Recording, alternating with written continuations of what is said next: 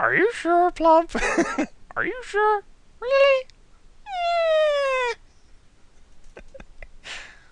We'll see. We'll see. And I guess you weren't the only one who said as much. Variax said the same. Well, I'm sure he just wants to hear amusing accents. So, drink every time you hear Grimace say something stupid in a silly accent, or just say something in a silly accent. Because it's not like, he doesn't have enough drinking games he's made of me anyway. Especially regarding some ant. But alright. Oh, and, I totally get it. The cigar ring, especially in black and white, can definitely be hard to see. You just think it might be like a feature of the floor or whatever, could totally overlook it. It's an important item, though, which is why I grabbed it. I'll try to be grabbing important items in the series. Anyway, welcome back to Let's Get On With It Deja Vu 2, folks. Lost in Las Vegas. In the last episode, we of course kicked things off, and we left with me trying to figure out how to get my damn $5 chips from this table before a douchebag over there took them all. And Grimith, way to go, good job. I of course figured out how to properly use shift and the left mouse button after I ended the recording. I was like, well, let's see if what I do on my Windows computer works, where I hold down shift and I select multiple things slowly, because, I obviously can't drag on this menu, and then after I select all of them, I can just drag over at once and they all move. Herder! Takes a special. Oh shit, let's not close that. You know what I blamed that on? I blamed it on the alcohol. Fucking get Jamie Foxx and Jake Gyllenhaal and fucking Ron Howard all up in this bitch. I blame it on the alcohol, not my fault. So I got all my chips, and we're gonna go ahead and leave this place. I don't exactly remember what's further along this way. I presume it's just more blackjack tables, maybe some more slot machines. We're done gambling, though. I'm not going to risk my luck anymore. I'm sure the house would like to get its money back. So let's calmly GTFO. Slot machines. I've been running cold all night, pal. Now's your chance. Doesn't like a game of blackjack.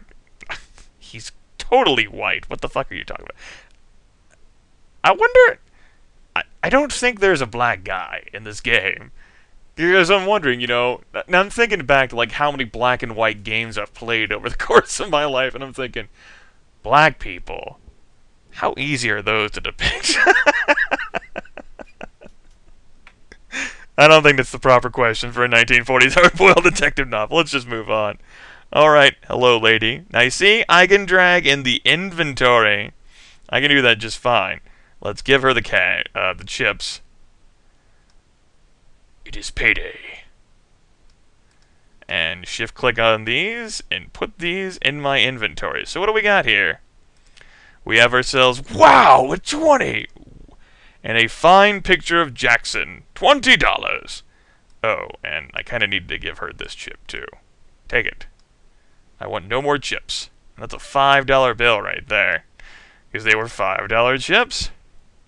This bill is worth $5, so I went in with $10 worth of chips, and I came out with $45. Nice. I think that's a good transaction. Alright, let's get out of here. I think this is the exit. There we go. I was right. You're standing outside a fancy brick building. It's a striped awning with the words Lucky Dice Hotel and Casino on it in big gold letters. And over here, we have ourselves a palm tree which flanks one side of the building's entrance. Now, lots of different places to explore in this game. It is completely non-linear, except for its time limit. You could go wherever you want and get yourself screwed in the process. We're not going to dilly-dally and explore too much. I don't exactly remember how much time I have. I got like a week, I know, but how that translates as a game moves, I don't remember. It's been too long. I couldn't even remember how to pick up multiple chips, okay? I'm not trusting my memory at all at this point. So, well, not too much. We're going to go ahead and move right here, and this takes us to the train station, the Las Vegas station. The sign with large letters, it spells the Las Vegas station. Sunlight reflects off this segmented, round window above the front entrance. Go ahead and double click on the doors and go in there. You're in the lobby of the Las Vegas train station. That's cool. Now there's 4 gates here, and then there's baggage claim, and then there's the 2 double doors that take us back outside. Where we want to go is the train station. We want to go to the baggage claim booth. We need a train to Chicago. This is the Las Vegas baggage claim booth, where excitement never ends. Check your baggage here. Let's examine departures. Sign reads, departures track city status. Ah, shit. Chicago's en route. Fuck. Alright. We're gonna have to wait a little bit. The elderly attendant looks your way. You hear a voice yell, "All aboard!" in the distance. Examine departures. Chicago's still en route. Well, fuck. I'll just keep looking around. It's a sign that says, "Check your baggage here." You hear a whistle in the distance. Woo! Chicago is boarding. Oh shit, was that gate 7? I clicked too fast. Gate 7. Let's go onto the train. One-way fare to Chicago costs $20. He seems impatient. Well, let's pay the man. I'm pretty sure this is one of the 20s. So, thank you, sir. Woohoo! We're on a train for Chicago, folks. Let's take a look at what that says all the way off there in the distance. The sign reads, "Not responsible for lost or stolen items. Management." Those bastards. You can see the station platform through the window. You hear a whistle in the distance. Whoop! You hear the conductor yell, "All aboard!" about 3 feet from your ear. What do we got going on here? It's a fellow passengerette. She looks like she ought to be in pictures. Well, what about you? What a nag. She's got the lungs of Madame Schumann oh shit, I don't know that one. And the voice of nails across a chalkboard. That mouth is going a mile a minute. Hit lady. Nah, we're good. We're good. We left behind our career of prize fighting. The guy nods and agrees with every word his wife is saying. The train's doors are shut in preparation for departure. The train lets out a loud whistle. What a doll. She's got the most beautiful wavy hair. Boop boop doop. As you settle into the seat, the train slowly pulls away from the platform, gathers speed, and moves out into the world. The gentle rhythm of the train rocks you to sleep. You half wake from your slumber, look around the train, and fall back into a peaceful sleep. You can see the landscape moving there in the background. You arise well rested to see glimpses of the city as your journey nears its end. You wipe the sleep from your eyes and step off the train. Welcome to Chicago! No wonder so many muggings take place here. This part of the train station needs more light. Huh. It's a Chicago train station lobby. Smell the coal? Hear the trains? Yeah, we're done hearing trains. Let's go ahead and open up our wallet here. And... woo! Shut up. Now, we're going to take this quarter here, and we're going to give it to this man over here. Let's go ahead and look at him first. It's an old blind newsstand clerk. He's blind. Well, nothing wrong with that. Equal opportunity employment, even in hard-boiled detective novels set in the 1940s. Nothing wrong with that. Nothing wrong with that. Let's go ahead and operate this quarter on this here old man. The blind man nods and says, "Thanks. Please take a paper." "I will. TYVM. That paper's pretty tiny. What do we have over here?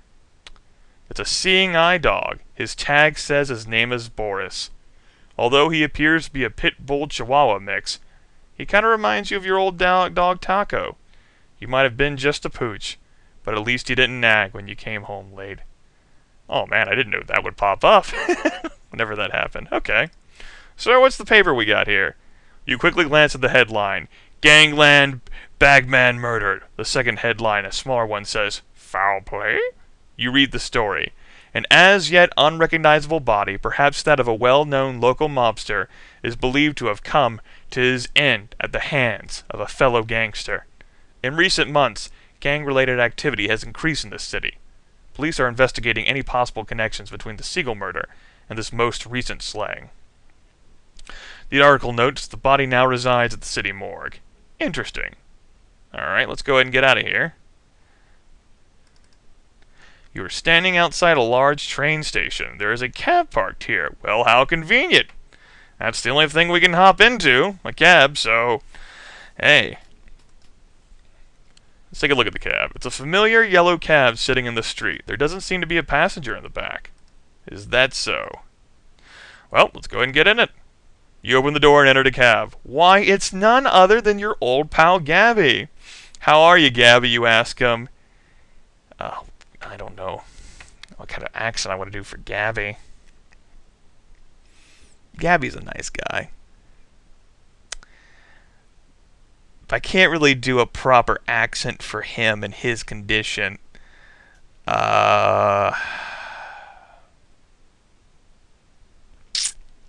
You'll see what I'm talking about. Yes, thank you, he answers with a big smile. Yeah, you remember meeting Gabby for the first time years ago. You instantly recognized that he was almost totally deaf and could barely read lips, so you had to figure out other ways of directing him. Talking just didn't cut it. Through the years, you've helped him out, and in return, he's never charged you a cent. Quite a prince, that Gabby is. How convenient that our good friend here, Gabby, whom we've helped for fucking ever, you know, help him get on his feet, help him operate a taxi, you know. How fitting that he's, you know, convenient that he's right there in front of the Chicago train station waiting for us. And where the hell was he the first game? That's all I gotta say. Where the hell was he in game number 1? Could have used his ass. So, yeah, he's almost deaf, so his voice is obviously going to be affected because of that. I think I'll just ignore his condition and, yeah. Where you want to go today, boss? Where you want to go? Where do you want to give him the voice of Dr. Claw. Where do you want to go today, Ace Harding?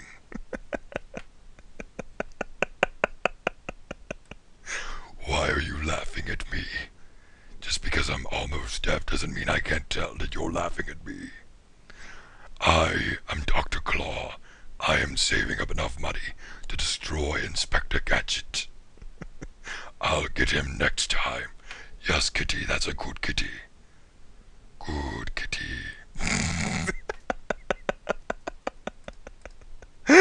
Oh, goodness.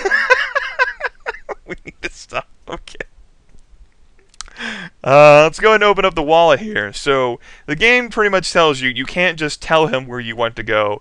You need to communicate with him in other ways. And the way you can do that is through pictures. So if you show him where you want to go, he'll take you there. For example, our driver's license here, which says that we live in... Some of you guys pointed this out. And, in the comments for the first video, are you sure you live there? Are you sure? Yes. Let's go ahead and show that to Gabby. Well, let's operate it on him, rather. Gabby recognizes the address. Yes, he says with a grin. He drives you to the apartment entryway. Really? I couldn't give that voice to like a mob boss, you know, just like some mobster. I give that to Gabby. Sweet, innocent Gabby.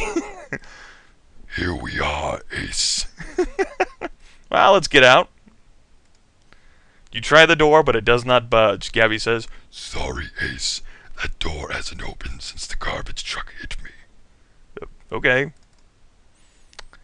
You open the door and hop out of the cab. You're in front of a rundown apartment building. Home sweet home. Except for you. A tap on your shoulder you felt before comes again. Just a gentle reminder, pal. Your days is numbered. Thanks. Appreciate that, asshole. Let's go into the door. Ah, home. A dimly lit hall. The aroma of stale beer, popcorn, and rancid grease. This brings back wonderful memories of the fine lifestyle you live. Is that so? You recognize the well-worn brass key to your apartment.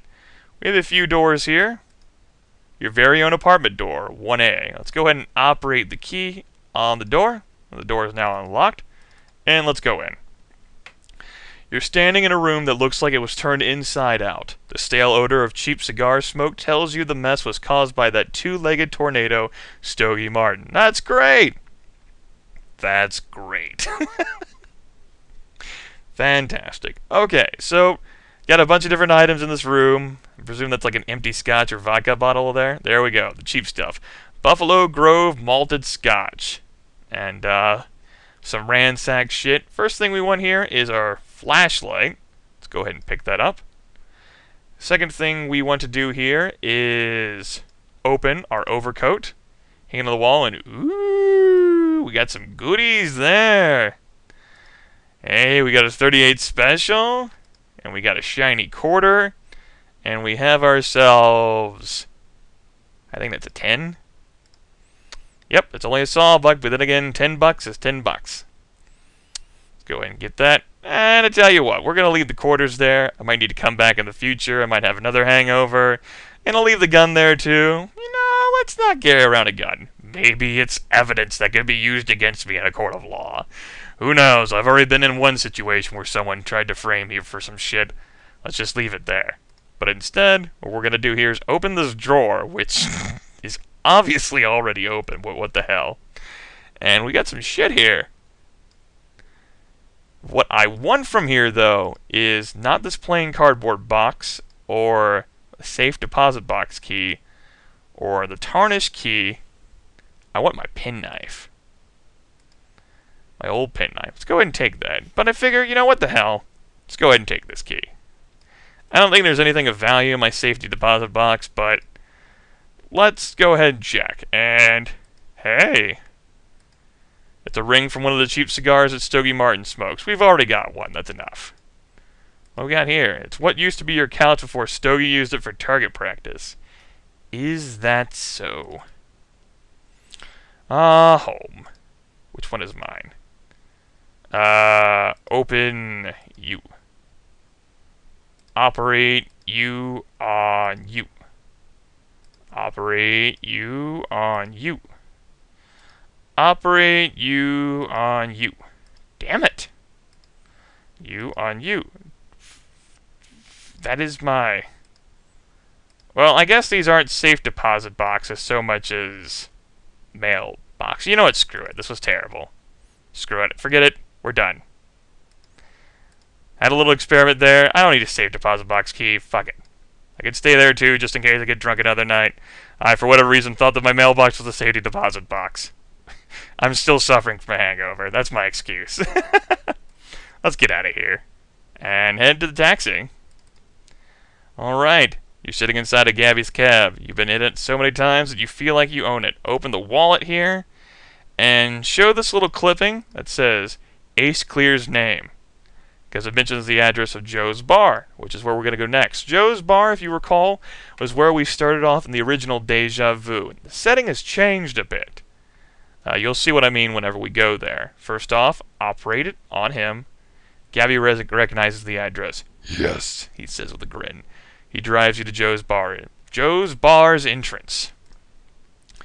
Gabby stops the car, blah, blah, blah. Here we are, Ace. Okay, you open the door and hop out of the cab. Why, it's your favorite haunt, Joe's Bar. Fantastic. Let's go ahead and save as just in case. Might load the game. I'm curious. Due to alligator scares in the past few years, the Board of Health has sealed this entrance to the sewer system. Damn it! Alright, that's fine, that's fine, that's fine. Whatever. Let's go ahead and... we have a whole lot of locations we can mess around with here. But what we want to do is go back here to the alleyway.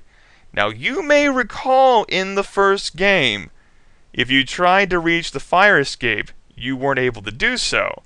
But in this game, you can. You're on a rather shaky fire escape. Now, let's take a look here. It's a bunch of boards nailed together to seal off the window. One board is loose. Tell you what. What if we say... operate the boards. You knock a board off, uncovering a hole big enough for you to squeeze through. Nice. Let's go through.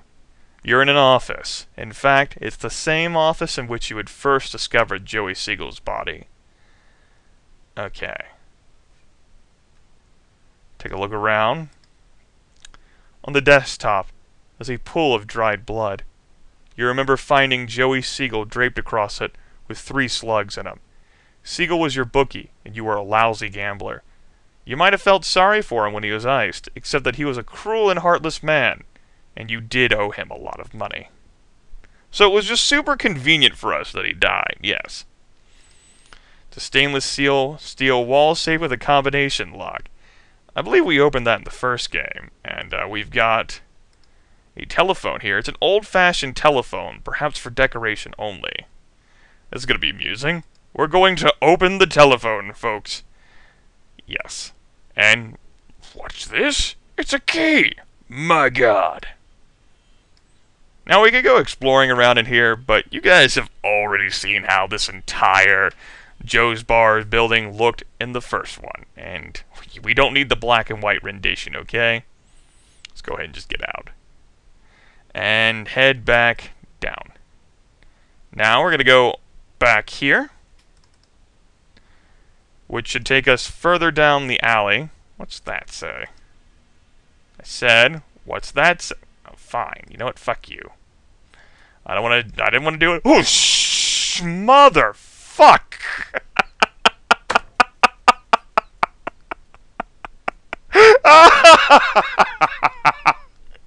Fucking lady scared me! I wasn't expecting that. No one expects us old ladies! Goddamn kids, get off my lawn! I can't believe she scared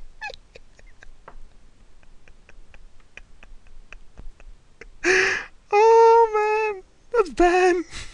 That's bad. There's not even any sound or music. How did you scare the lady? Suddenly, a haggard old woman seems to appear out of nowhere and pummels you with her purse for no apparent reason. She then runs off screaming, "Save the furniture!"